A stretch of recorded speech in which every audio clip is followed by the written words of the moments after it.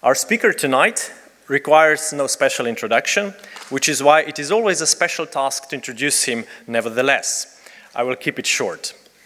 Since it is impossible to follow the immense volume of work Slavoj Žižek has written in the field of political philosophy, let me just present two works which were most important for me, at least recently.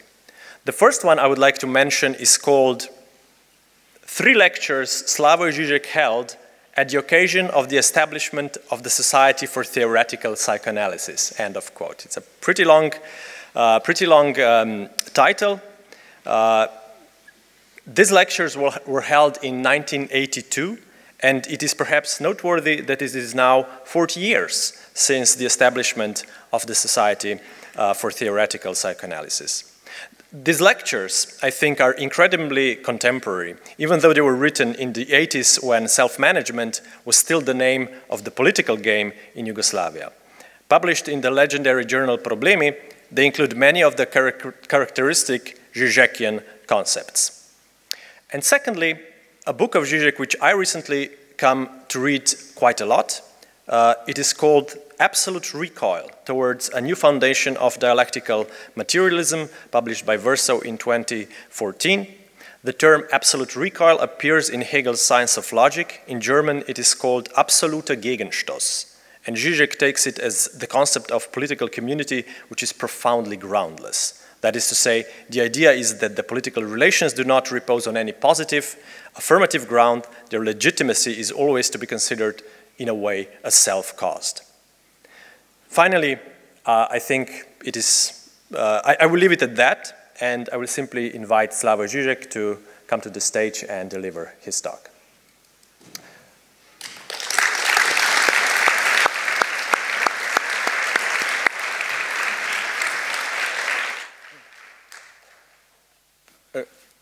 Thank you very much.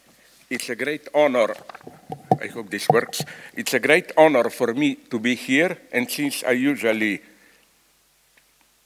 speak for too long, I will simply begin. I want to begin by thanking Alenka Zupancic, Mladen Dolar, as well as my colleagues from abroad, especially Yuval Kremnitzer, Eric Sentner, and Aaron Schuster. I rely heavily on all of them in what will follow. There is a narrative gradually emerging of what is going on in the last decades. It is the return of what was repressed in the age of modernity and enlightenment. More precisely, the antagonism is not just the one between enlightenment and its repressed. It is at its most basic, the antagonism which runs through the Enlightenment edifice itself. Back to the ancient Greece, the antagonism between Plato and Aristotle, French Revolution and English Reform, politics and economy, egalitarian freedom and liberty rooted in customs. It is the antagonism between radical egalitarian universalism and particular experimental approach. And the truth is by far not on the side of cautious empirical approach. We are learning the hard way that the attempt of modernity to dispense with traditional forms of domination, father of the family, master, failed, and that the dimension of the master is returning with a vengeance in all its forms: patriarchal values, political authoritarianism, obscene master clown, religious fundamentalism, and so on. It was clear already to Sigmund Freud that the decline of the paternal authority is an ambiguous process. Father as a figure of moral authority enables the child to adopt a stance of moral autonomy, resisting the pressure of his or her or its peers, and the pressure of the corrupted social environment. Following Freud, in his study on authority and family, written back in 1930s, Max Horkheimer made the same point while in the same spirit, Adorno pointed out that Hitler is not a paternal figure. So if you are anti-patriarchal, congratulations, you have Hitler and Stalin on your side. The most visible form of this return of the repressed is the obscene master, a new figure, perhaps, of Freud's Urvater, primordial father. Once traditional authority loses its substantial power, it is not possible to return to it. All such returns are today a postmodern fake. Does Donald Trump enact traditional values? No, his conservatism is a postmodern performance, a gigantic ego trip. In this sense of obscenity, playing with traditional values, of mixing references to them with public obscenities, Donald Trump is the ultimate postmodern president. If we compare Trump with, let's say, Bernie Sanders, Trump is a postmodern politician at its purest, while Sanders is an old-fashioned moralist. This situation makes what remains of the left desperate. There was a mix of fascination and horror present in the left liberal reaction to the Trumpian crowd invading the Capitol on January 6, 21. Ordinary people breaking into the sacred seat of power, a carnival that momentarily suspended our rules of public life. There was a little bit of envy in their condemnation of the event. Many of my leftist friends told me we should have been doing this. So does this mean that the populist right stole from the left the last resort of their resistance to the existing system, the popular attack on the seat of power? The problem is that the people to which populism refers doesn't exist. Populism is by definition a mask of power. It is a fantasized entity evoked by the new masters to justify their rule as the servants of the people, enabling them to dismiss their opponents as the enemies of the people. The first step towards populism was made centuries ago when, to counter the loss of traditional authority, the leader, king, proclaimed himself a servant. Friedrich the Great defined himself as the first servant of the state. And this is how, from the early Enlightenment onwards, a master justifies his rule. He is in reality the greatest servant, the servant of all his subjects' servants. But there are different modalities of this position of serving the servant, from technocracy and liberal democracy to authoritarianism. The reaction to this predicament, disintegration of traditional authority, is double. We can reluctantly accept the need to return to some form of social authority. Some Lacanians claim that the problem today is the decline of the name of the father, of the paternal symbolic authority. In its absence, pathological narcissism explodes, evoking the specter of the primordial real father. Consequently, that's their idea, we should try to restore some kind of law as the agent of prohibition. Although this idea is to be rejected, it correctly points out how the decline of the master in no way automatically guarantees emancipation, but can well engender new, much more oppressive figures of domination. Is, however, the return to prohibition, sustained by some new figure of the law, the only way out? It seems that the very last Lacan, aware of this problem, proposed another solution which Jacqueline Miller calls cynical. We cannot return to the authority of the law, but what we can do is act as if we sustain the law. We should maintain its authority as necessary, although we know it is not true. In short, Miller's solution is, we are psychotics who try to play normal hysterics. Miller has fearlessly spelled out the political implications of this stance. A psychoanalyst, quote from Miller, acts so that semblances remain at their places while making sure that the subjects under his psychoanalyst's care do not take them as real.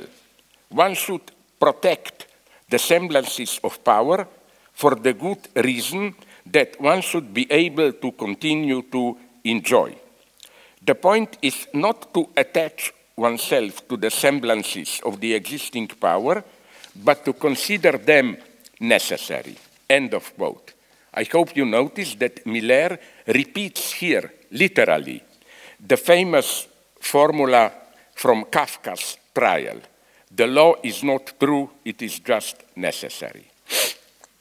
The TV spectacle we were able to watch a couple of days ago, the ceremony of Queen Elizabeth's burial, provides another way of how authority survives.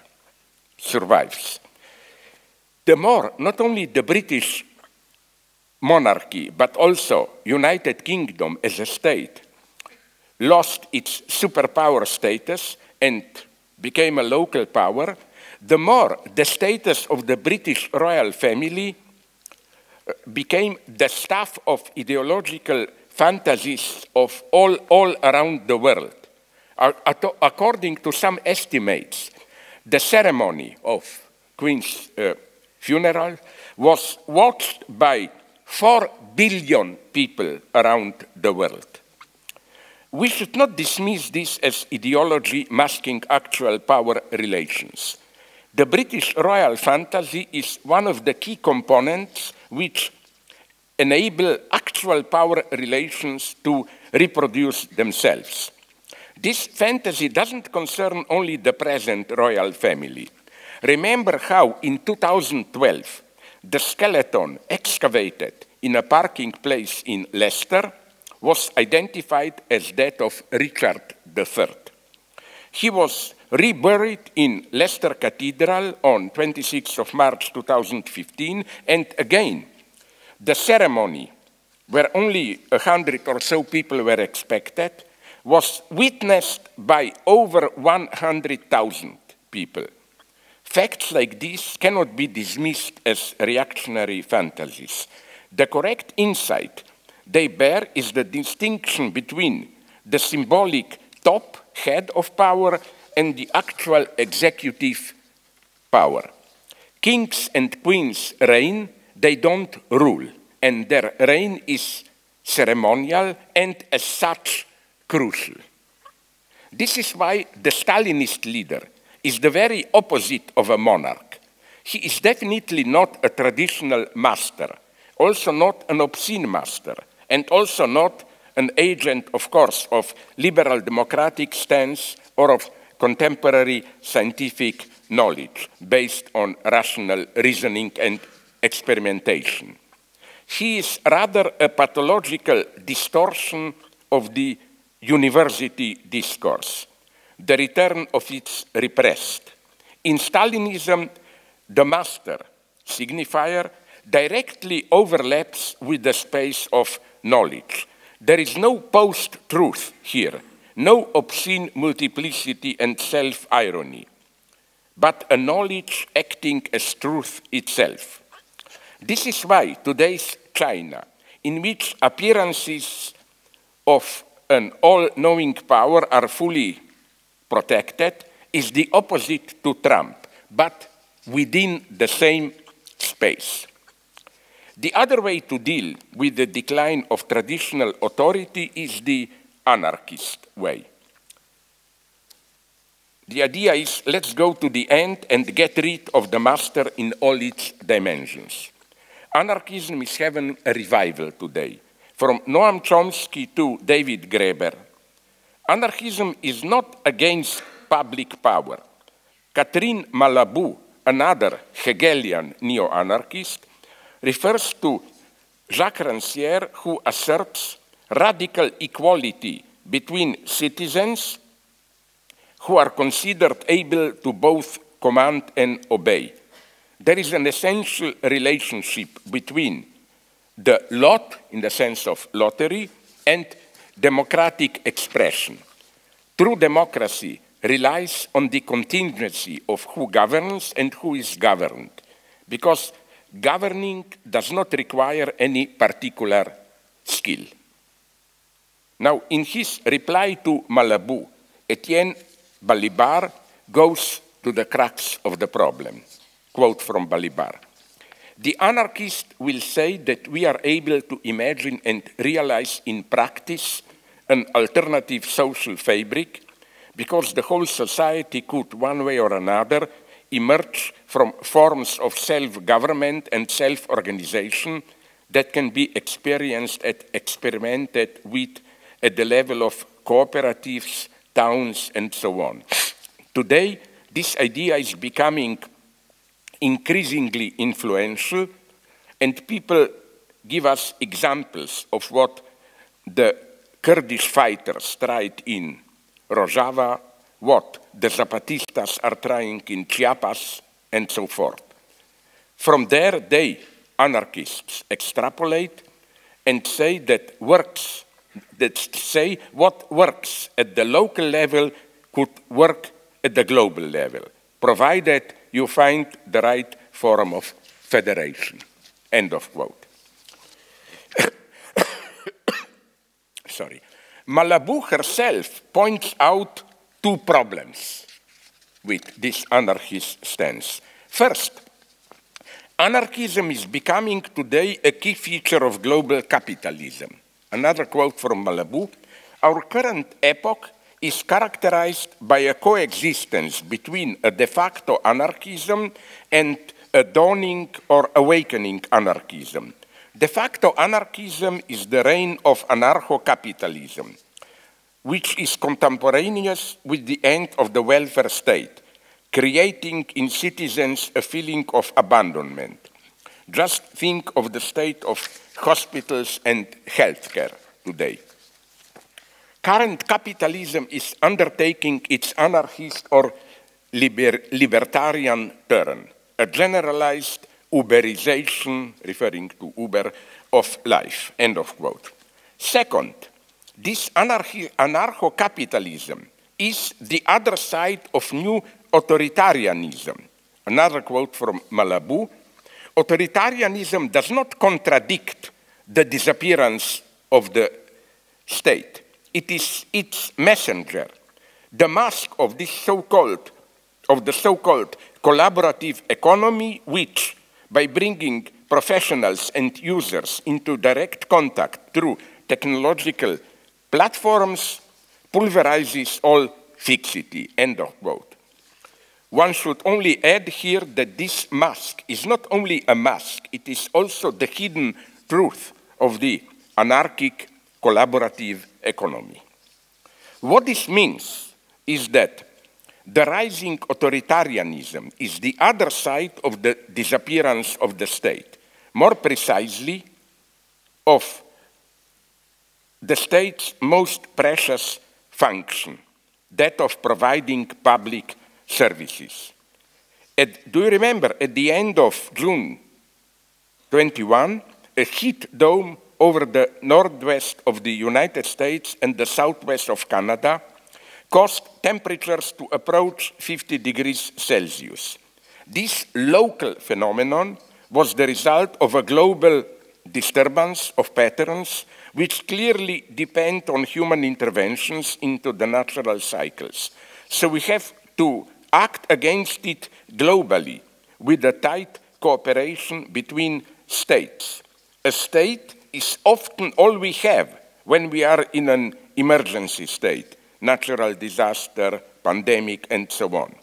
We thereby touch the vast domain of public services, healthcare, education, which cannot be provided through expanding cooperatives and other forms of local self-organization. Balibar makes this point clear, a quote. If you look at the poor in American suburbs, mainly African Americans and other migrant groups, what they suffer from is the fact that America never really had a welfare state or a social state in the British, French, or German sense. The catastrophe for them is not that there is too much state. It is that there is not enough of the state, end of quote. So yes, popular mobilization outside party politics and state apparatuses is needed. Just recall the 8th of March initiative here in Slovenia. But communities evoked by anarchists rely on a thick texture of alienated institutional mechanisms. Where do electricity and water come from? What guarantees the rule of law? To whom do we turn for healthcare? The more a community is self-ruling, the more this network has to function smoothly and invisibly. Maybe we should change the goal of emancipatory struggles from overcoming alienation to enforcing the right kind of alienation, achieving a smooth functioning of alienated, invisible social mechanisms which sustain the space of non-alienated communities. Critics of representative democracy endlessly vary the motive of how, for a priori formal reasons, multi-party elections betray true democracy. But it is because of such a minimal alienation, signaled by the term representative, that a democracy eventually functions. Does this mean that expertise doesn't matter? No, since another separation enters the frame here. The separation between, in Lacanian terms, S1 and S2, master signifier and expert knowledge. The master, people in a democracy, through voting, formally decides, makes the choice, but the experts suggest them what to choose. People want the appearance of choice, not real choice making. In this sense, in a democracy, every ordinary citizen is effectively a king, but a king in the sense of constitutional democracy, a king who only formally decides, whose function is to sign measures proposed by executive administration.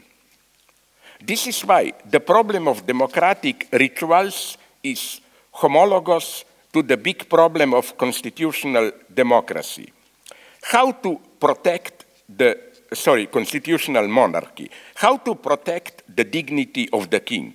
How to maintain the appearance that the king effectively decides when we all know this is not true. There is thus in free elections always a minimal aspect of politeness. Those in power politely pretend that they do not really hold power and ask us to freely decide if we want to give them power. All this, I think, mirrors the status of Russia in 1990s. It was still recognized as a superpower on condition that it didn't act that one. And Putin stopped to play this game. Today, this political politeness is disappearing. And since politeness is a crucial feature of what Lacan calls the big other, the symbolic substance of our being, no wonder many Lacanians claim that the big other is disintegrating. We all know how absolutely crucial appearances were in Stalinism. The Stalinist regime reacted with total panic whenever there was a threat that appearances will be disturbed, say that some accident will render clear the failure of the regime and so on. There were in the Soviet media no black chronicles, no reports on crime and prostitution and so on.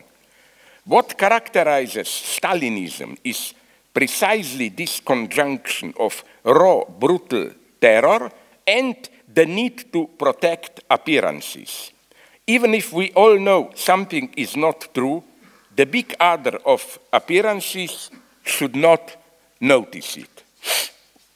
So we have, now, I'm sorry I don't have more time to develop this, but usually we say in the West we are at least superficially polite, manipulated. Under Stalinism it's real power. No, quite the opposite. Stalinism was brutal power, but at the same time a rule of appearances which absolutely should not be disturbed. So we have to be very cautious when we talk about the disintegration of the big other. This disintegration is not a straightforward process of approaching what Jacqueline Miller called generalized foreclosure, a state in which the big other no longer serves as the symbolic space in which subjects communicate. But I disagree with this. Is the chaotic digital space of fake news nonetheless not a new form of big other, a chaotic public space in which influencers fight for numbers of clicks? When we engage in spreading fake or not news on Facebook, we are not directly ourselves there. We are playing a certain role in this new big other. And is the space of cancel culture also not a very strict form of the big other in which those cancelled are excluded from the public space?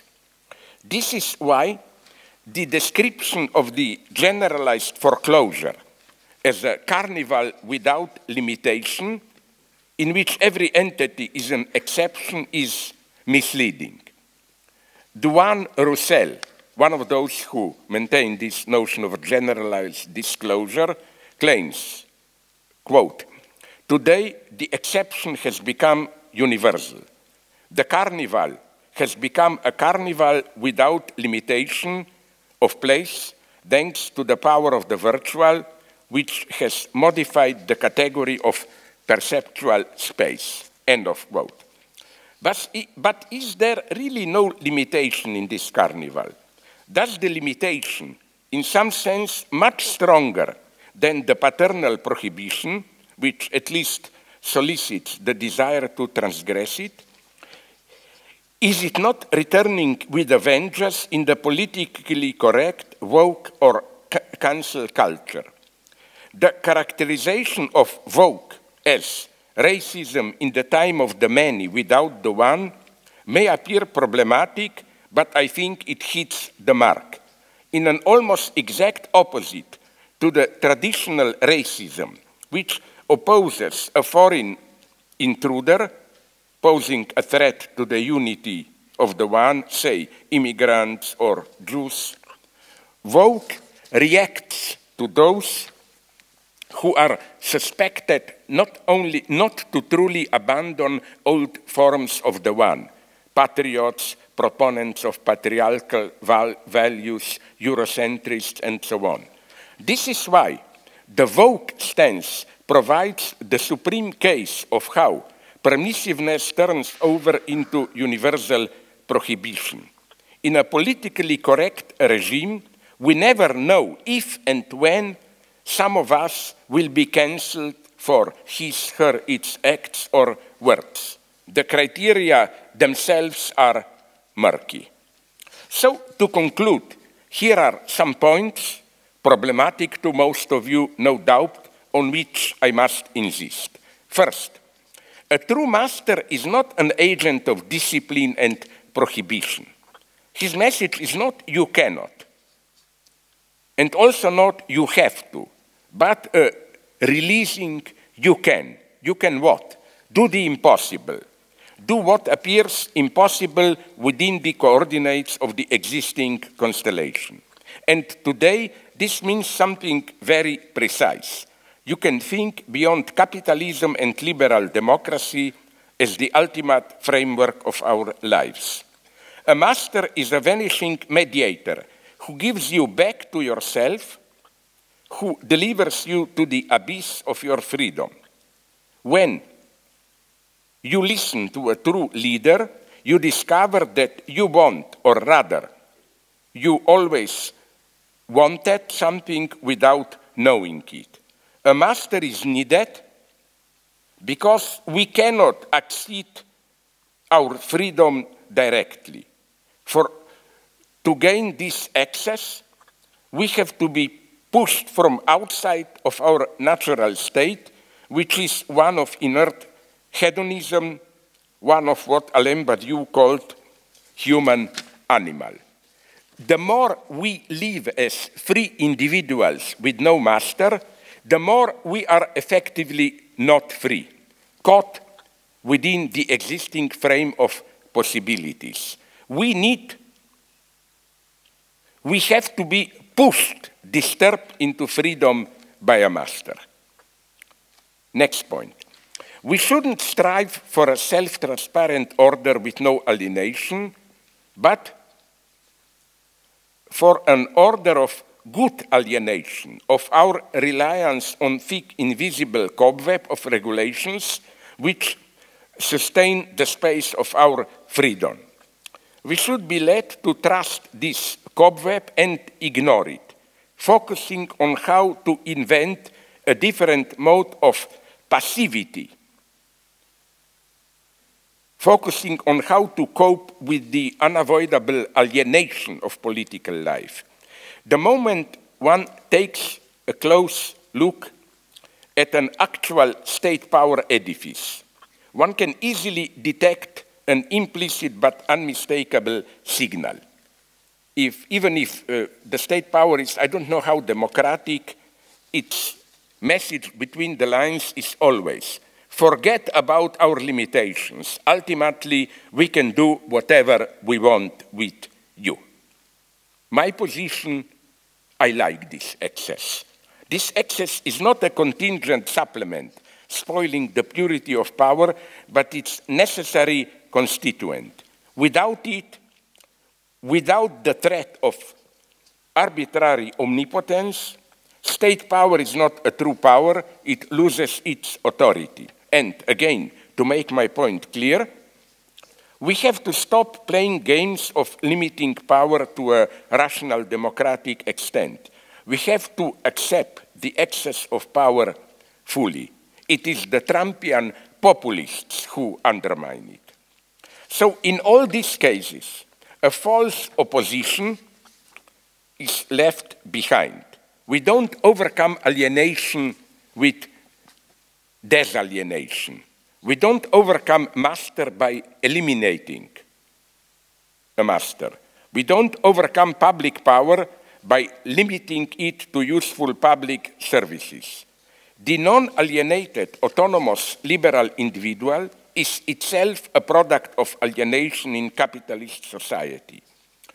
A master effectively serving the people, taking care of them, is a fetish created to prevent the possibility that individuals will take care of themselves.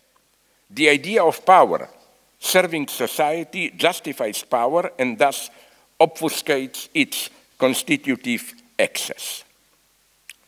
But does this not involve a contradiction with Lacan's well-known claim that there is no big other?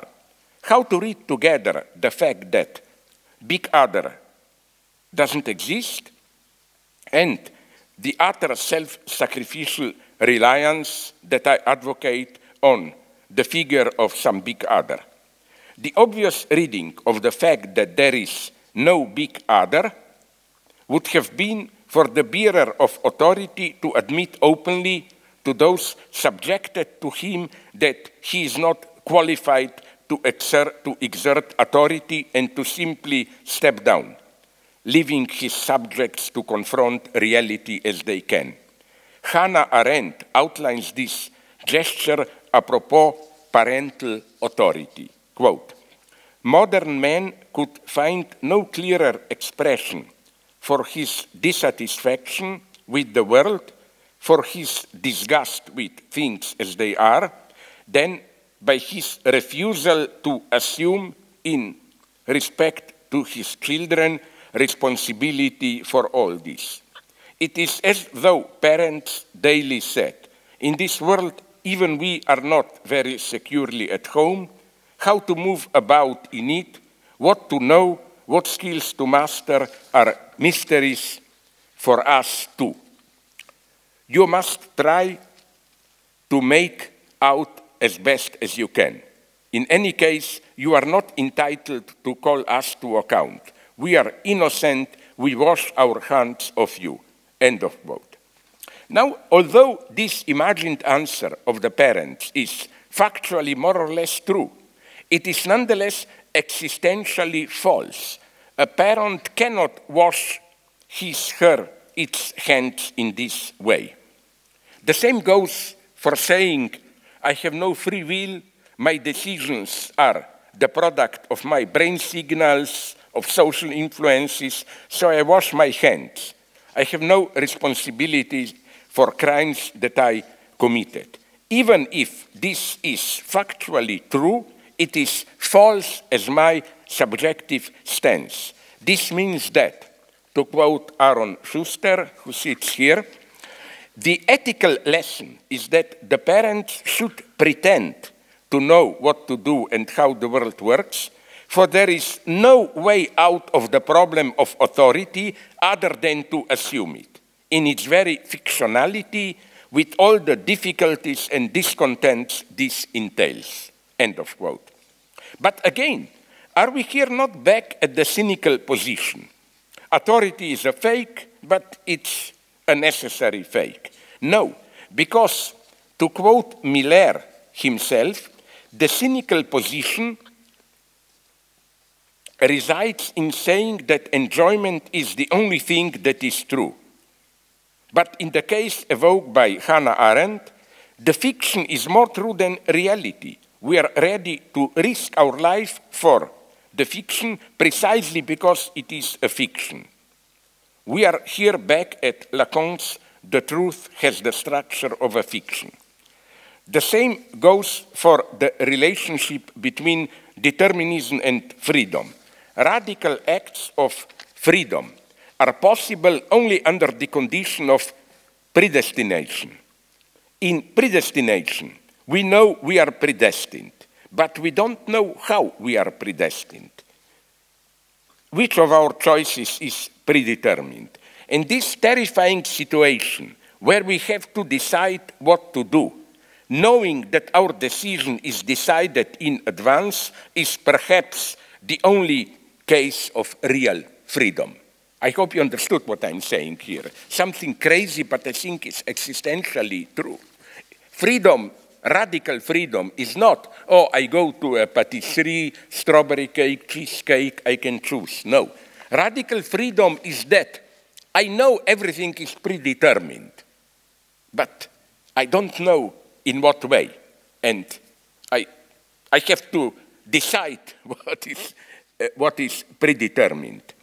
So we have to take a risk and subjectively choose what is predetermined. This is the paradox with which I want to conclude.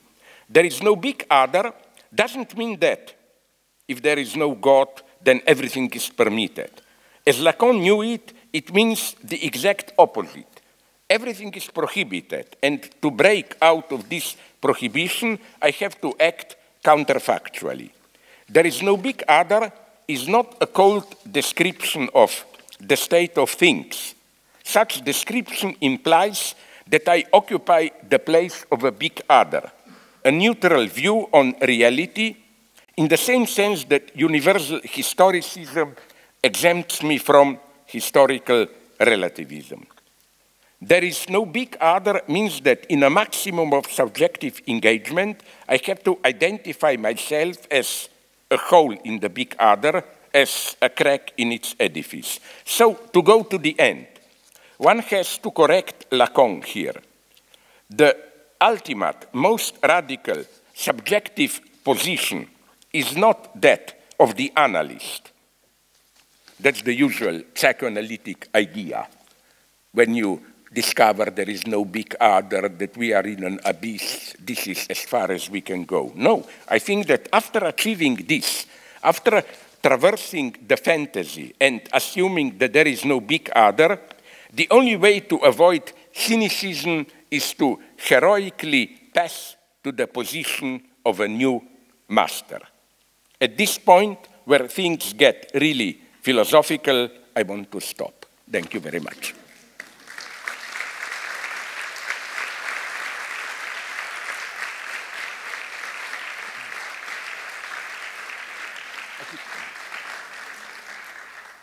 Slavoj, thank you very much for your thoughts. A lot of things that you said resonates really well with how the discussions today have been turning. There has been some movement, especially in the afternoon session, towards the idea that maybe master isn't so bad. Absolutely. But not only this, are you aware, sorry to interrupt you, are people aware what I was really saying? A, democracy functions only as a fake. Fake in the sense that it's the play of politeness.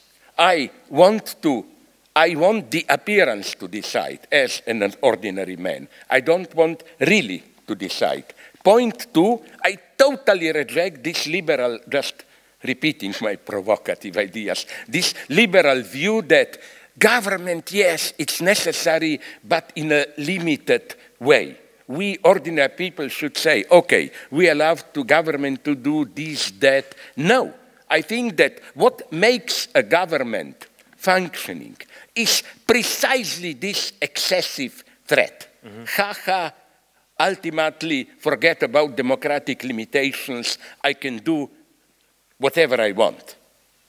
And I think, I don't have time to develop this now, that precisely in Stalinism, this is not the case. They always, the whole machinery there, symbolic machinery, is that of serving the people. No, so my position is here very clear, and we not only need. And third point, now I'm addressing you personally. Can you imagine, I cannot, it's a rhetorical question, to live in a real local community where there is no higher power, where every afternoon you have some boring self-management meetings where you have to decide how to get elected? No, I want to live in a good alienation. Okay, but let me press you on this. Okay, that's what I want. How do you imagine this master? I remember a joke that you told many years ago, which was a very effective joke, but it was a joke nevertheless. The joke went, the old pre-modern father says, you have to go to your grandmother, and then you just had to go. But then the postmodern father says, you know how your grandmother loves you, so you still have to go, but now you also have to like it. I'm telling your joke. This is one of the famous Slavoj joke. However, I mean, are you saying that you want the pre-modern father back? You're probably not saying that. I want, of course, I want neither of these two. Thank you. But I wanted that to be really clear. This doesn't mean somewhere in between. I hope you told it for understandable reason in a shortened way, no? You know what's my point? I experienced it myself. There is a certain type of authority when the father, it's Sunday afternoon, you have to visit grandmother. A really oppressive father will not tell you, behave properly, you have to go. A really oppressive father will tell you, you know how much your visit would have meant to your grandmother, but go only if you really want. Beneath this free choice, there is a redoubled order. You not only have to visit grandmother, you have to freely decide to visit it.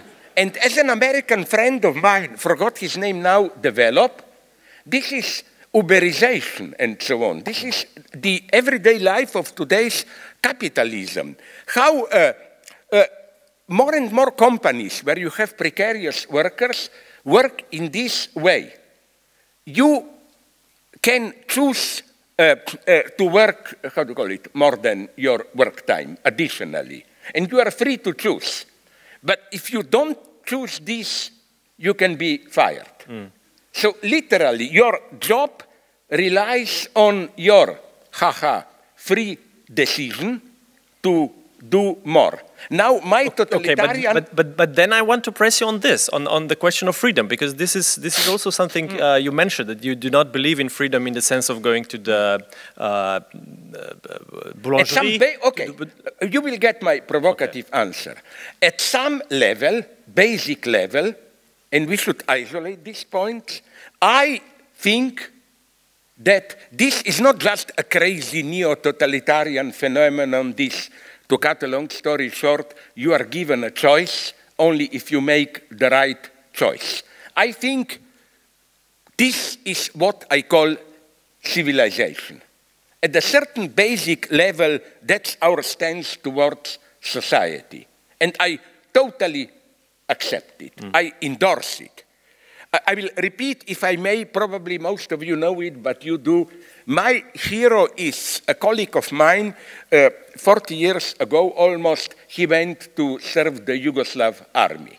And in the army, it was after the first 2 weeks there, we have the oath, you know.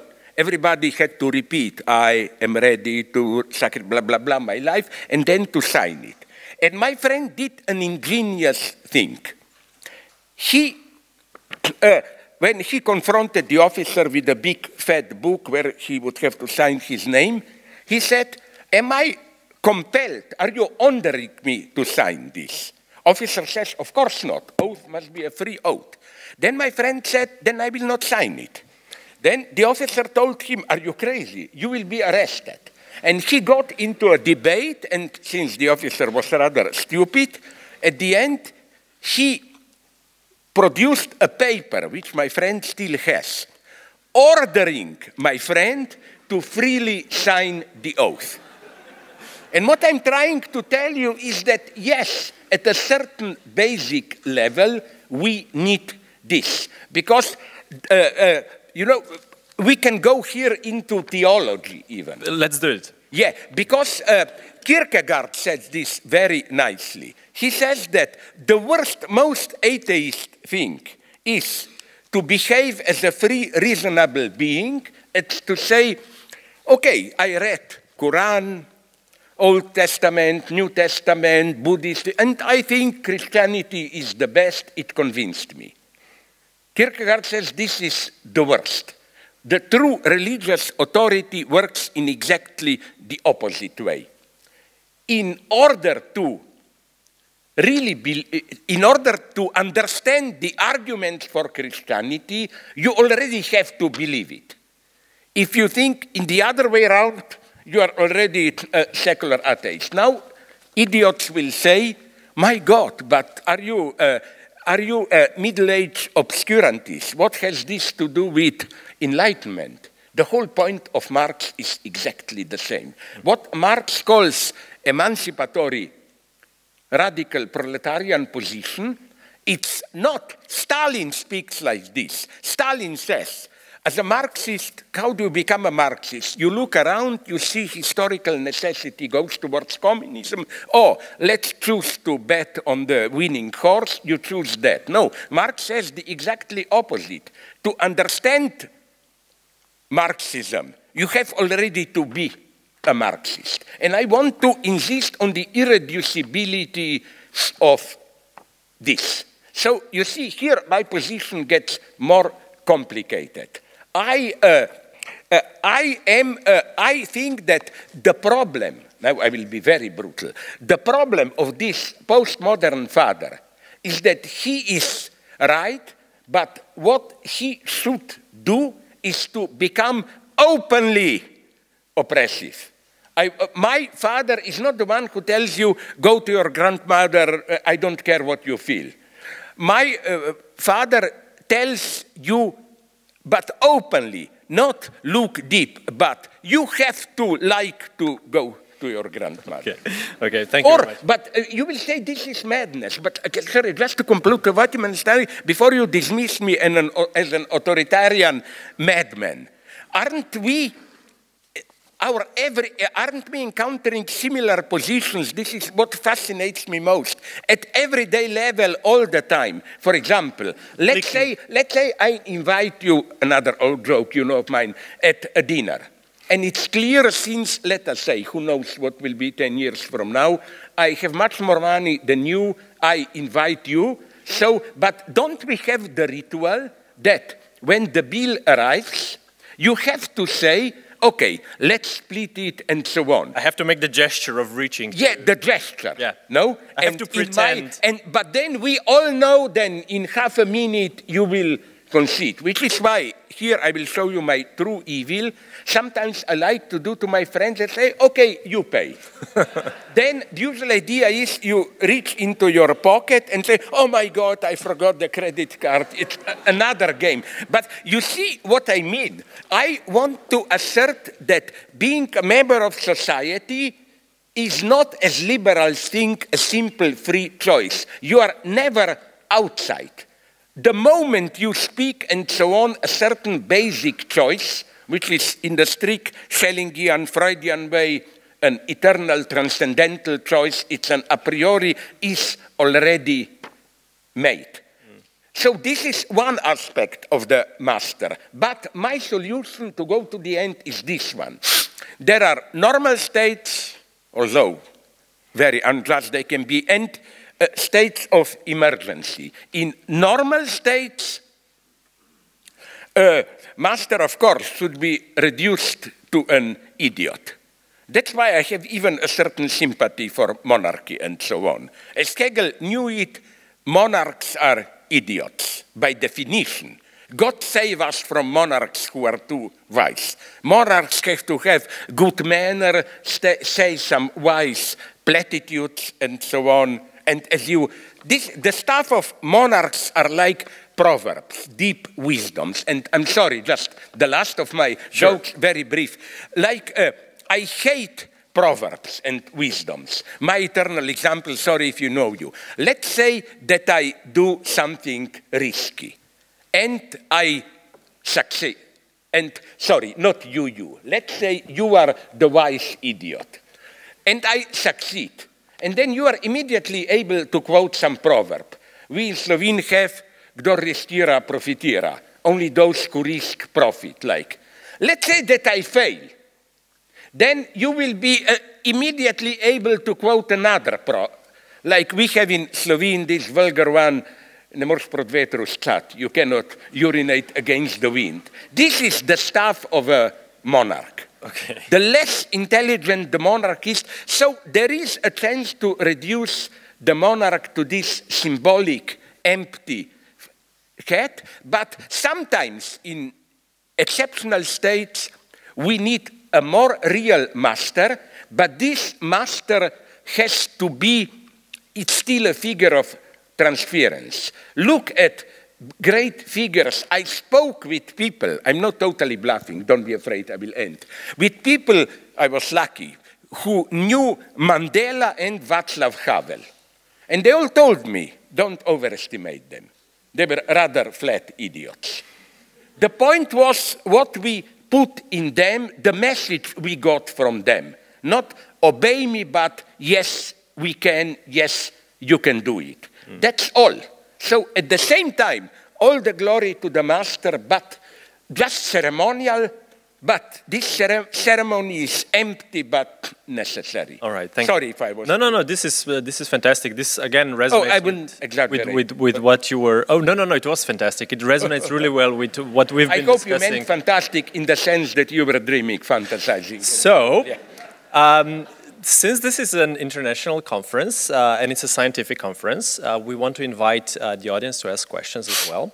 So I'd like to have some more light in the audience, if that's possible. I hope that as a good Stalinist, you distributed the questions in advance. And, I am actually a Protestant on that, which means that I actually want people to ask questions. Sorry for being a Protestant. No, I totally agree. I'm so sorry we don't have time for this. No, please, we do have time. No, Slavoj. Slavoj. You know why? Because you know that Protestantism is, for me, one step from atheism. Predestination means God doesn't care for us. It means you are in advance lost or saved. It doesn't matter what you do. I'm losing. No. Okay. It's good. It's just that, so think of a question. The lights are going to shine in the audience as well. That would be good, yes. Prosim, prižgite luči tudi v dvorani. Vid ali kdorkoli drug.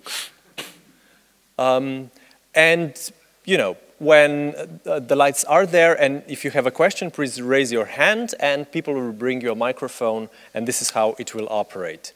So, is anyone back there? Is there a master or someone on the switchboard that can actually put lights in the audience? Are we alone here? They left us, Slavoj. What are we going to do? Oh, so the general director of this institution will bring the light. Until then, Slavoj, I stopped you, but you were on a roll, I think. You had some really another thing that I wanted to ask you more a little bit was about alienation. Yeah. You stress this idea, oh, thank you, we have the lights. So if you have a question, raise your hand. Alienation, this is another thing that you kept stressing in your talk. And you also, you know, made a subtle, but not really so subtle, move against the praxis school of the Yugoslavia, you know, the Yugoslavian Marxists who kind of liked disalienation, who kind of liked marks of the manuscripts of 1844. Which are, for me, the worst, the most dangerous marks, if you ask me. If you are looking in marks for the roots of later Stalinism, they are there. Mm-hmm. And really? But you know what's because they were obviously like, I mean, they hated Stalin with all their guts. Okay, I also have, let's say, some problems with Stalin. Okay. No, but you know, now for those who are from here and old enough to remember it, you know what was for me the moment of truth of praxis?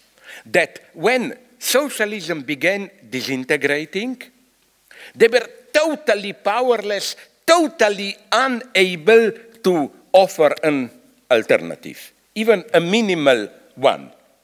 If anything, they become nostalgically, they quickly made a pact even with Communist Party apparatchiks, like, my God, now everything is in danger and let's pull together all our forces. This utter inability to find a new formula there. But just another thing about master, that's the master I don't like. You know, like, usually when I say, show me one example of anarchism which worked. Anarchism, local pre-representative democracy. Now, no longer, but a couple of years ago, the answer I was given was Venezuela. Mm-hmm.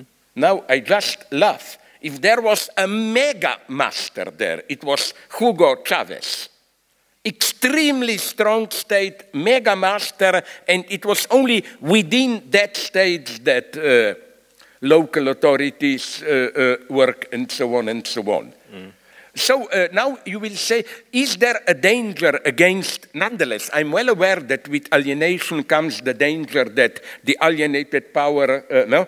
But I think there are ways to prevent it. Terror, but not terror towards the people. Mm-hmm.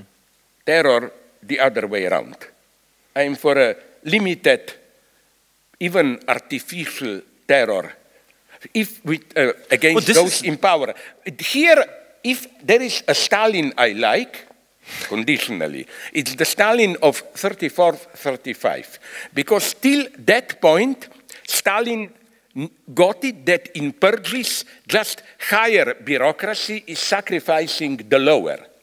And then Stalin turned it around and appealed to ordinary people to denounce those up. And the number were incredibly. Okay, losing time, you have a question. No. Please. Yes, there is a question. There's a couple of them. I think there is a microphone coming. I hear you, but... First, I'd like to point to the irony of changing to the English language and not the master. Thank you. Sorry, just I will let you finish, but do you know the irony that every good English nationalist will tell you?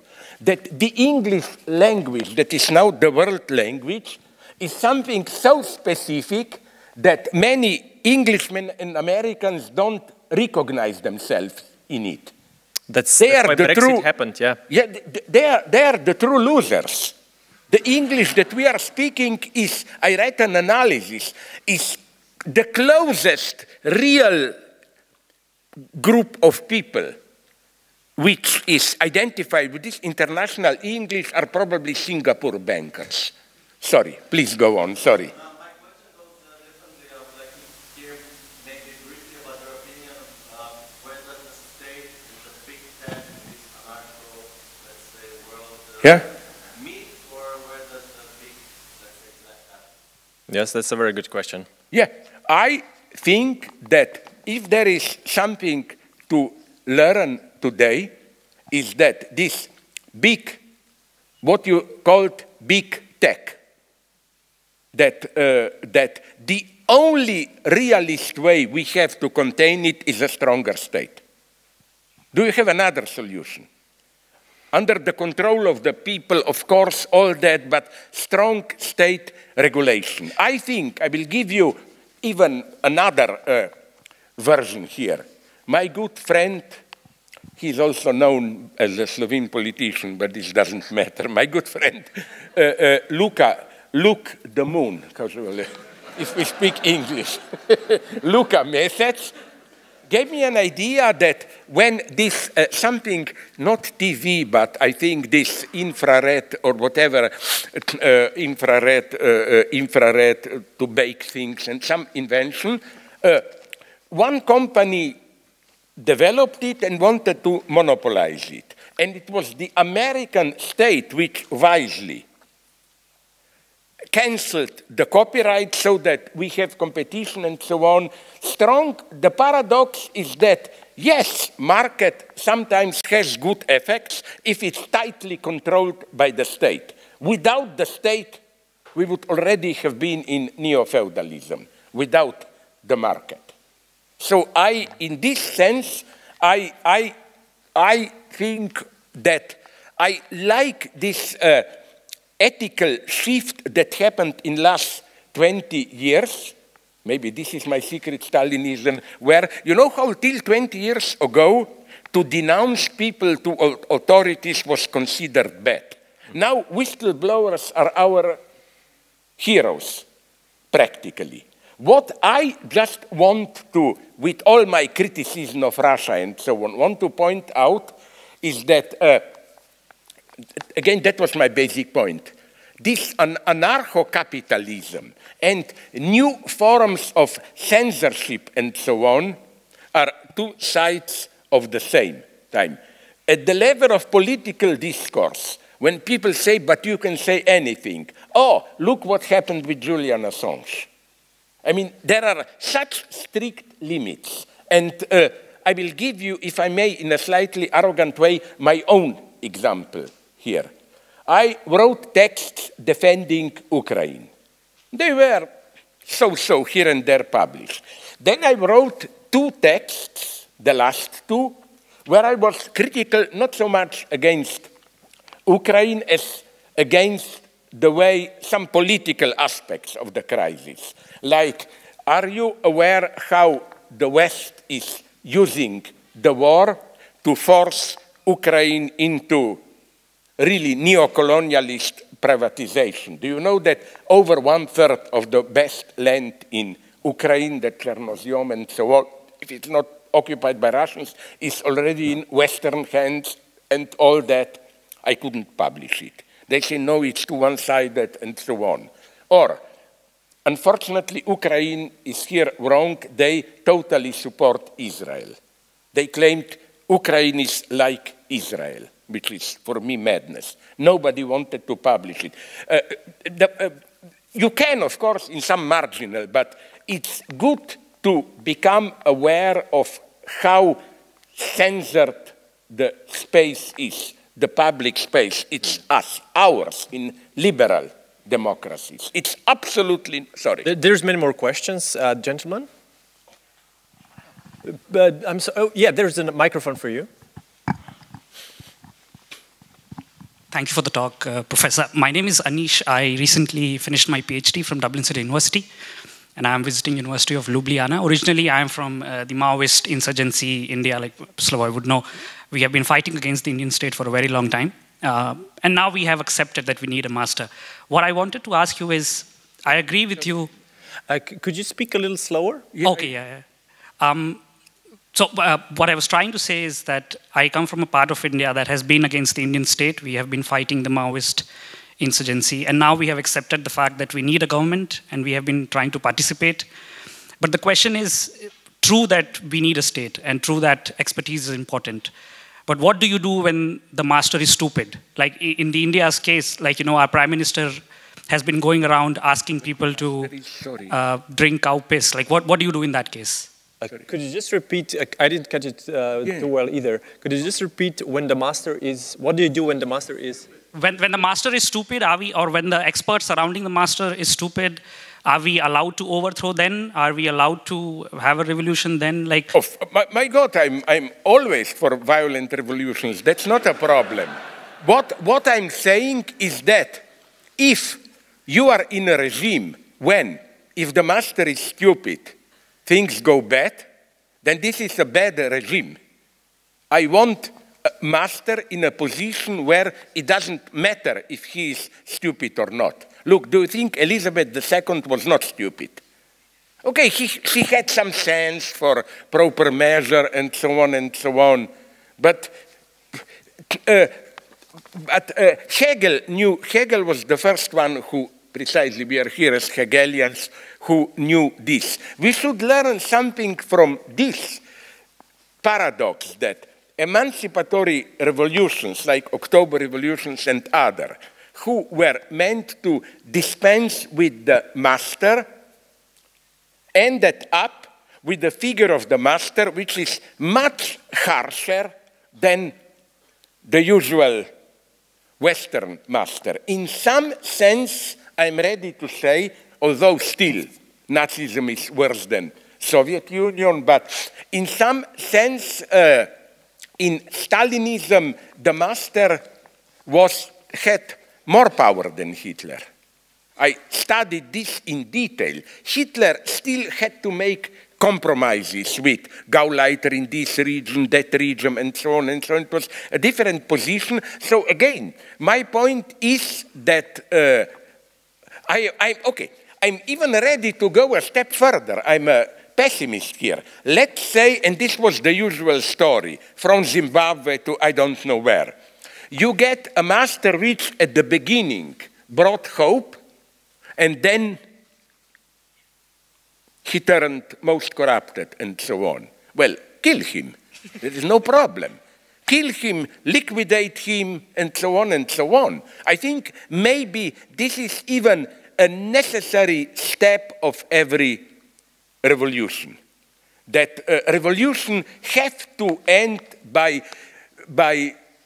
killing their own. The problem is leaders. The problem is only, does this have to happen? Because I'm an old pro-Jacobin. Does this have to, I think that 3/4 of Jacobin terror in France is a myth. And I'm so glad to learn from British historians, you know, usually those who want to prove that the origin of revolutionary terror, ultra-Stalinism, is the liquidation of Danton. Read to the British historians. They were right. It's proven now by English archives. Danton was paid by the British. And so, but that's another story. What I want to say is my vision is much more tragic here. As Hegel says about the Alexander the Great, the great wisdom of a master is to die at a proper moment, not too late. Now, you know that my friends in England, I love this theory, paranoiac, claim that maybe Elizabeth II is not dead, but just Charles got nervous, like, you live forever when I will be king, so they retired her to some home. But you see what I mean. Maybe I'm more and more tempted in my pessimism to say that we have a revolution which does the necessary job, and then you need revolution against the revolution. And the true problem is there. How this revolution against the first revolution, how to prevent it from simply becoming the counter-revolution. But my view is here tragic, which means illusion, revolutionary illusion is necessary. I don't believe in realist revolution. You know in advance your limitation and so on and so on. But sorry. No, great. I have a question on that, but I want to open it to the audience as much as possible. So please raise your hand, and yes, a microphone will be brought to you. So, it's there already behind you. Oh, yeah. Thank you, Žižek. So I agree with you. But, go to but. No, there is no but. Oh, okay. Still, yet. I agree with you. State is necessary. Strong state. I like to have electricity. I like to have healthcare. I want someone to take care of this. But we don't have just domestic capital. Domestic. Don't have that in Mexico, or sorry, could you be domestic? Domestic. We don't have domestic capitalism. We don't have, you know, like domestic problems, only domestic markets that the state should take care of. We live in a globalist capitalism. We have excesses in global markets. We have excesses in nature. We have a climate change and well, basically my question is state enough? Who is the ultimate master who will fix these things? The situation is much more tragic. I didn't have time to develop the home line, but I'm well aware that's how I, in the longer version of the text, interpret that quote from Hannah Arendt and Aaron Schuster. You know, master is not a real master. I don't believe in the master in the traditional sense that something has real authority. To act as a master is always a moment of madness. It's a fake. You fail. So what do we have to do? If this is your point, namely that I totally agree with you, and that's why I mentioned that, but it's not the only problem, that northwest of United States, southwest of Canada, no?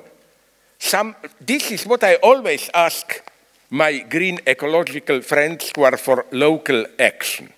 Okay, what would you do locally? You would look there at the countryside and you would discover that probably the area around Seattle and Vancouver, southwest Canada, northwest United States are, by common standards, ecologically relatively well protected. They're doing proper and so on, and that what happened there is just a local effect, heat dome, of a global process which is affecting, at least, I don't know what is happening in the south, the whole of northern hemisphere, but in the south also. I read that in the southern third of Chile, they have now drought already for a decade or more, and it's again, it's some disturbance in the air circulation which doesn't have anything to do with them. So precisely, I think, if this was your point, I agree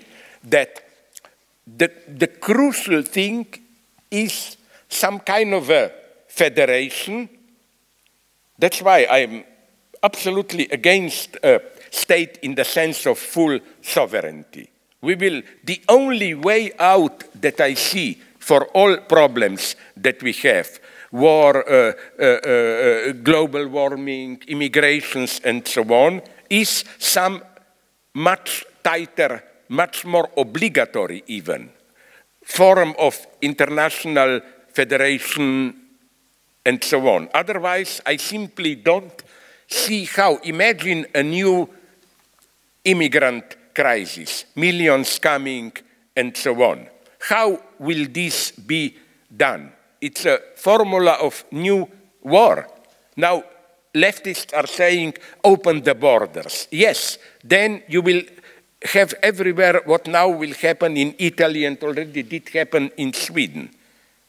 You will simply have populists in power. I think that the task is, again, new forms of global international cooperation, and the problem is that the direction now goes exactly in the opposite direction, in the stronger state sovereignty.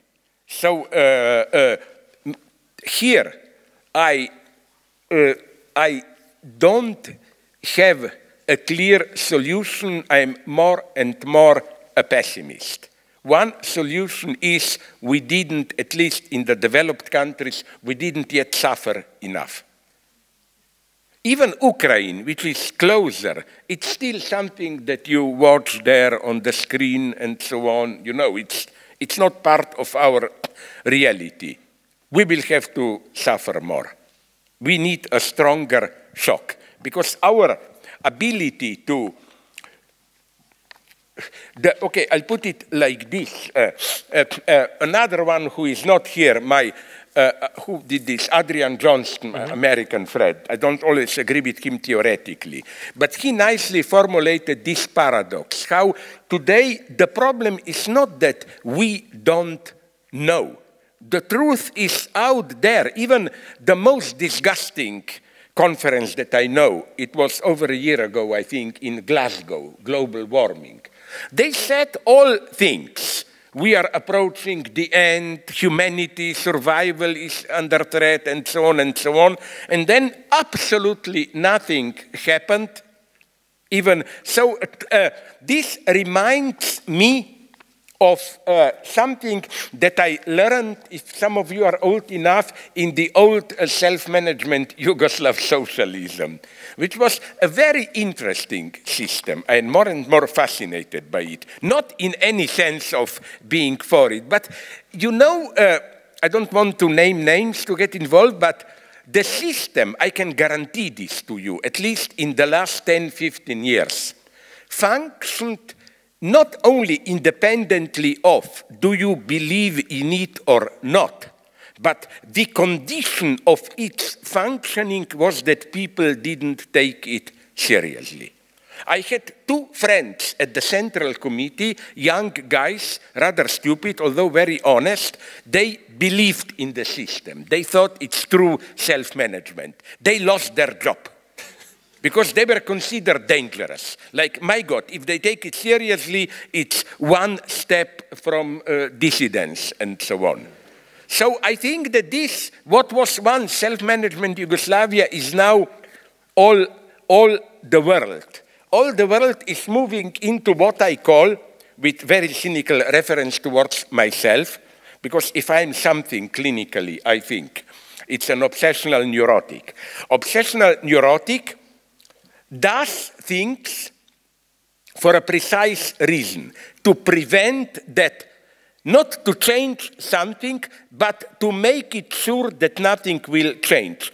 immediately I will finish. Mladen Dolar long ago drew my attention to that wonderful text by George Orwell, who already in late 30s said this, that radical leftists talk all the time about the necessity to change, but it's kind of a superstitious wager.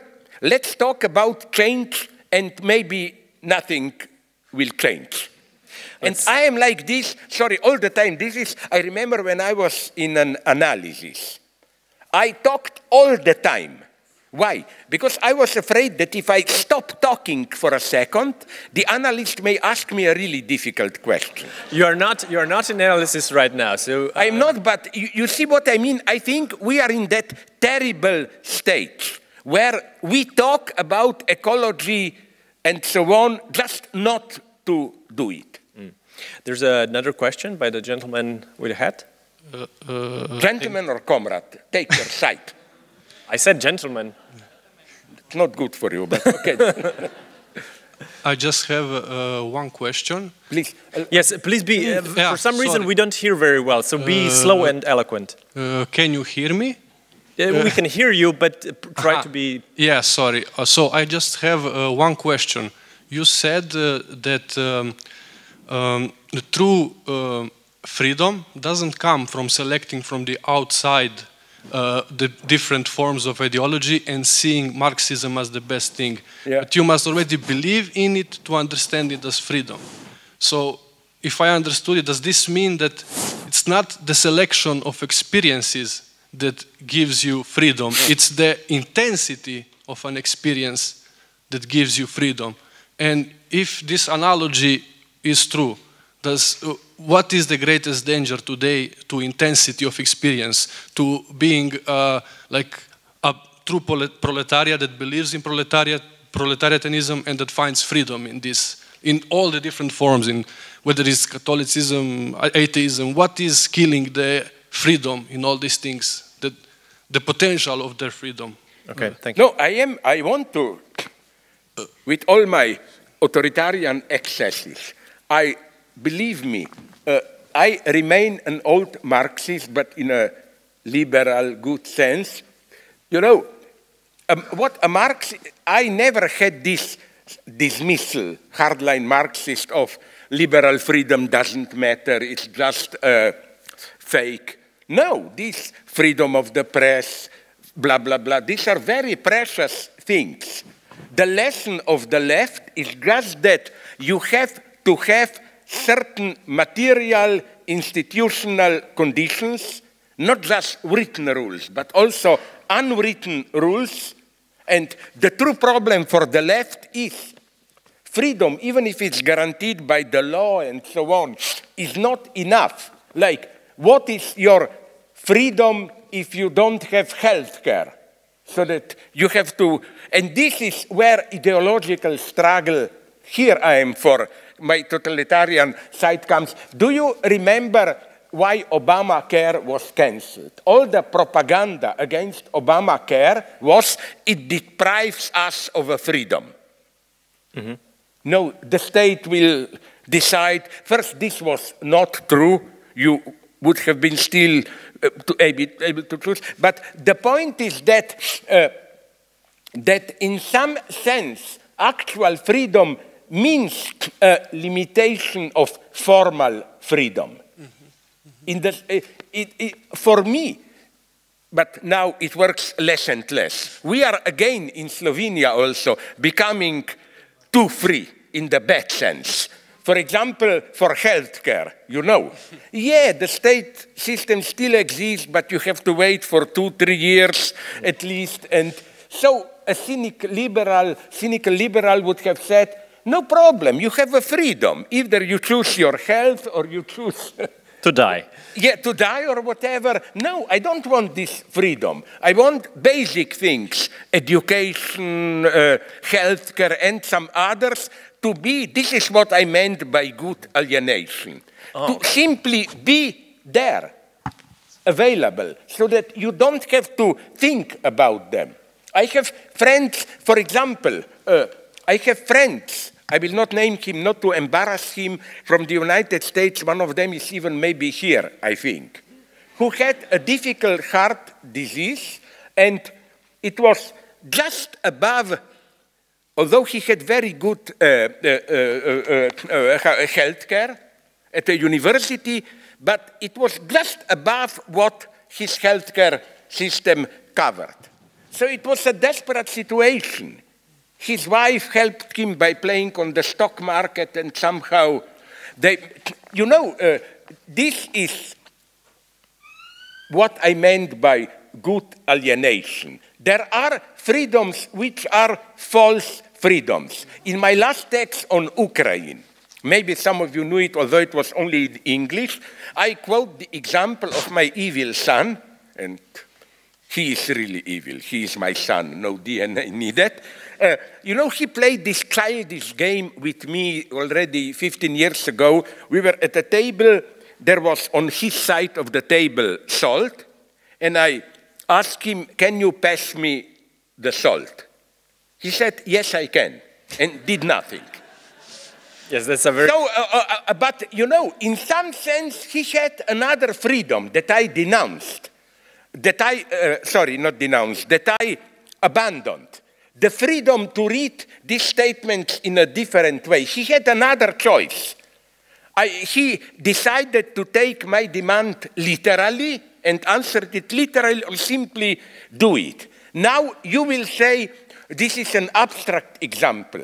But for those of you who are Slovenian, you remember that complication Janša, the government, some judges that Slovenia sent to Europe. Mm-hmm. Did they not do exactly the same thing as my son?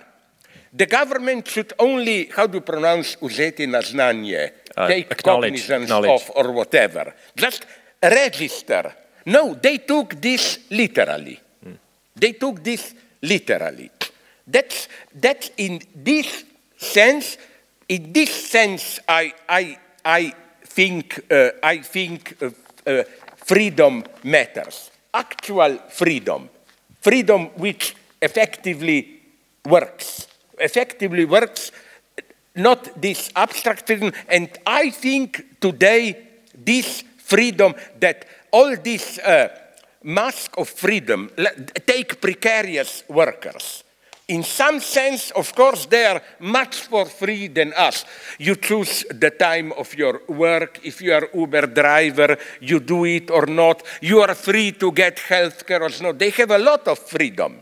But no, thank you. I want order there. So that, sorry. Yeah, no, don't be sorry. We have more questions. Yes. Where do you place the media in the modern power dynamic? Thank you for very short... Media. Media, yeah, the media. This is a very...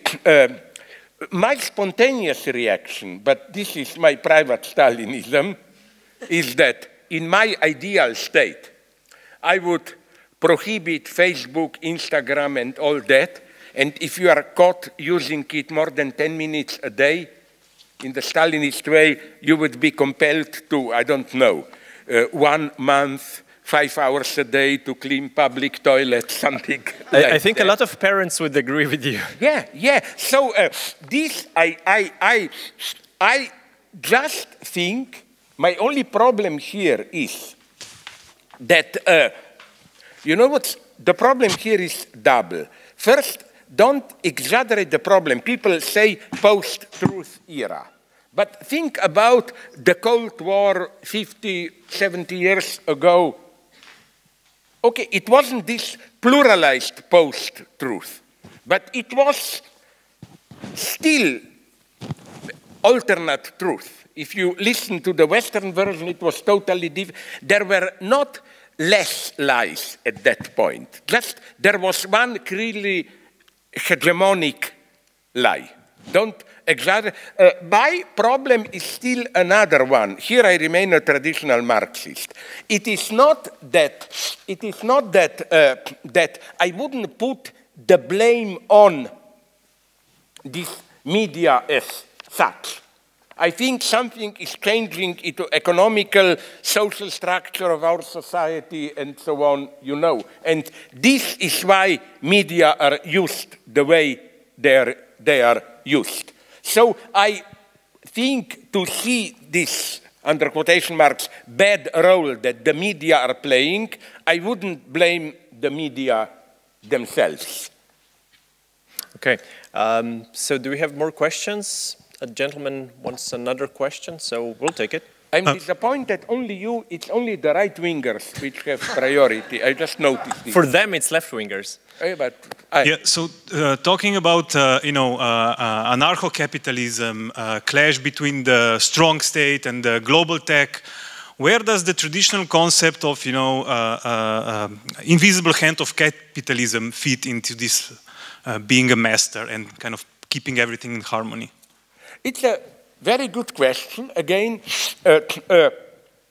first, if we don't idealize the invisible hand, I like this notion because it points, and Jacques Lacan uses, I only discovered the quote now, he said, I am stupid, not more than others, but he said that a certain stupidity is a basic element of being part of a symbolic order. Stupidity means you don't dominate the effects of what you are saying, and so on, and so on. So in this sense, yes, invisible hand, but on the other hand, so if invisible hand means we are caught in processes and we cannot count on the effects of our act. We don't know what will come out of them. And here I'm very critical of Marx. Marx thought that Hegel's notion of Licht der Vernunft, cunning of reason, only holds for alienated societies. My God, but if the whole point of communist revolutions, especially Soviet Union, tells us something, is that precisely there also you get something totally different from what you plan, and so on and so on. So your question about invisible hand, you know what interests me? Frederick Jameson, my friend, pointed this out, that of course we have to be against conspiracy. Alenka Zupancic wrote on this a nice text. Of course we have to be against conspiracy theories for a very precise reason, how they function and so on. But this absolutely doesn't mean that there are no conspiracies, and even big conspiracies. For example, there are now studies, this is another censored domain, incidentally. You remember the 2008 financial crackdown or what?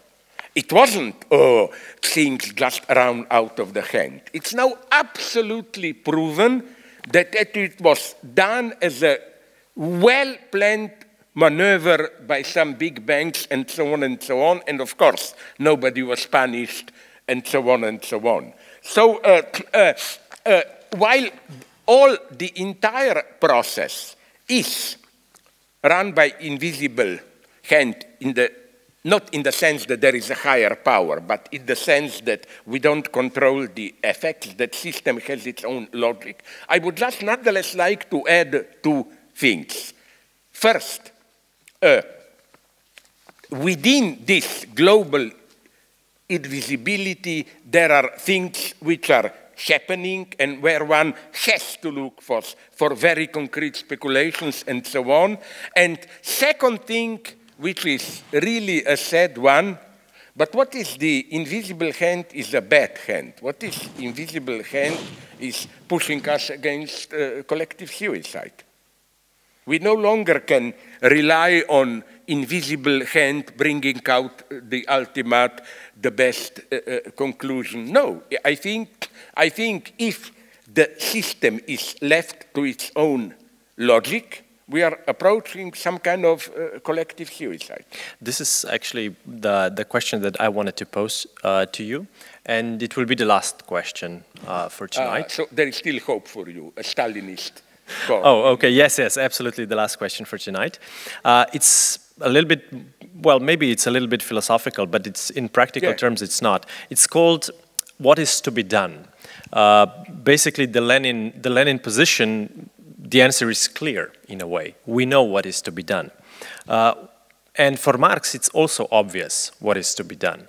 Whereas I think for Hegel, you could make the argument that you can never know what is to be done, in the sense that you can never know, and this is somehow related, of course, to the question of the invisible hand, of the theodicy, that you can never know, that you cannot jump over your own time, and therefore you cannot know what goal you should be oriented towards. This is a wonderful question. You know why? Because this, for me, is the ultimate reason that I consider myself a Hegelian. For me, what we need today, I use sometimes this phrase, is the materialist reversal of Hegel into of Marx into Hegel, back to Hegel. Because, you know, Hegel is usually that idiot, absolute knowing, who thought he knew everything. No, Hegel says openly, the future, we cannot talk about it. He accepted that all our projections for future are, there is no meta-language, Hegel knew, in the, we cannot step on our back and look into the future. Our idea of future is always somehow contained into our present situation. That's why the effect is always another one. And here, Marx is too idealist for me, because Marx thought that this holds for the entire history, but with the proletarian revolution, I simplify it very much, we have the first historical subject who is doing something and knows what it, her, they is doing. He thought that proletarian revolution is the moment of transparency. And that's why I think Hegel is needed more than ever today. Because although, another thing, although this doesn't mean that Hegel, that's very interesting, Hegel is usually dismissed as a crazy speculative idealist, but you must notice that in his empirical judgments on concrete things, Hegel is says something so incredibly penetrative, looking into the future. Check his philosophy of history, introduction. When he speaks there, this was given as a lecture in 1820 around, when he speaks about Russia and, at another point, United States, you know what Hegel said? It's too early to say, next century, 20th, will be their epoch of United States and Russia. He saw this, and even with the best of Marxists, you find this. For example, he was, although less than Marx, but you know what Engels, the stupid Engels, nobody like him, wrote around, I think, 1882. It's breathtaking. He not only predicted, one of the few, there were just 2, 3 sociologists, journalists, World War I, but then in one fragment Engels said, and if Germany will fight a war against Russia and France, Britain at the same time, and since Germany will probably lose, he even said this war will count, he was probably lucky here, that there will be around 10 million dead. Today's official number is 9,800,000. Then he said this may lead to a revolution in Russia. Lenin, Engels. And then he said, it's breathtaking, if Germany will lose, some 2 decades later, there will be another revenge war from Germany. So being a speculative idealist, that's what I want to say. Doesn't mean you are caught in stupid situations. And a true genius of Hegel, only today we can read it. You know what is Hegel's last text? It's a critique of British, this new election which spreads wider towards larger participation of of voting. First step towards a reform bill or what? Hegel's critique is not, as people simply think, reactionary. It is basically. But he says what may happen is that the lot of people who will now be included will be manipulated. And then Hegel introduces there, or in another text, another wonderful notion, not just Pebble as Pebble proletarians, but Pebble bourgeoisie, this vulgar new rich, and they may manipulate the new poor so that the manipulation will be even worse than now. So in this sense, I think that for Hegel to analyze society after his death, we are in his water. Hegel, this is Hegel's topic. Hegel is always interested in how things which are well meant turn into their opposite. For example, Hegel would have been enthusiastic about this. How come that the second half of 19th century, which was perceived as the era of, at least in Europe, not elsewhere, gradual progress and so on, out of nowhere, World War I exploded. Hegel would have loved to analyze this, or why fascism, why Stalinism, and so on and so on. Hegel's point is precisely this. How can the best ideas go wrong? So this is for me, again, but now I come to final point. Thank you. No. With you, that this doesn't mean, you can feel this in Hegel, that we should do nothing. It will always go wrong. No, Hegel at the same time knew that if you do nothing, it will be even worse. You have to take a risk, it will turn wrong, and then maybe the second time something better will emerge. For example, people read Hegel in a totally wrong way when they think in his critique that he is rejecting Jacobin terror. Yes, he is critical, but critical in the sense that it was necessary. It was not a choice in the sense that, shall we go into Jacobin way or shall we just make a gradual... No, you had to go through it. In this sense, I think Hegel's time is just arriving. All right. Well, this has been brilliant. Thank you, Slavoj. But before we officially thank you, I want to invite you tomorrow to more talks, to more philosophy. Mladen Dolar will speak at 11 o'clock in Kosovelova Dvorana, followed by Jamila Muscat, two of my very favorite people in the world. So please come join us for more talks. Why Jamila is feminine? Why is she your favorite person in the world? Sorry? Just one of the favorite persons in the world. I just wanted to be dirty. Okay. So it's really time for us to finish. Yeah. Please come tomorrow. Please come on Sunday. And yes, before we say goodnight, sorry, Saturday. Yes, I'm already also beyond. But yes, thank you, Slavoj. No, I'm sorry if I disappointed you, but I think if we do not, do you agree at least with this? Maybe something that I said are crazy, but if we are not ready to confront all these antagonisms, problems, if we still play the game of, we just need to stick to the old liberal democracy, we are lost. Just one thing to really finish, I'm sorry. You know, the tragedy is this one. Here I feel sorry for Ukrainians and others.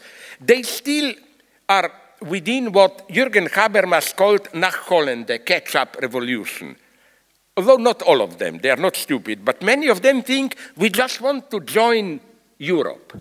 But Europe itself is in a deep crisis. We have more and more. That's for me the fundamental fact of United States and Europe, that we have discontents, Podemos in Spain, Gilets jaunes in France, and so on. There is a large public discontent which cannot be translated into existing liberal democratic political forum. Point two, something will have to be done with our electoral system, because I spoke with a Chinese guy who was very cynical, official, but intelligent. He told me, you know what's your problem? Ecology and all this now needs planning for 20, 30 years ahead. And your electoral system is pushing you into how will I be re-elected in 2 years. And he told me cynically that we in China, you know, we know who is in power. We don't worry about this, but this enables us to make plans. We are thinking about 2050, even later.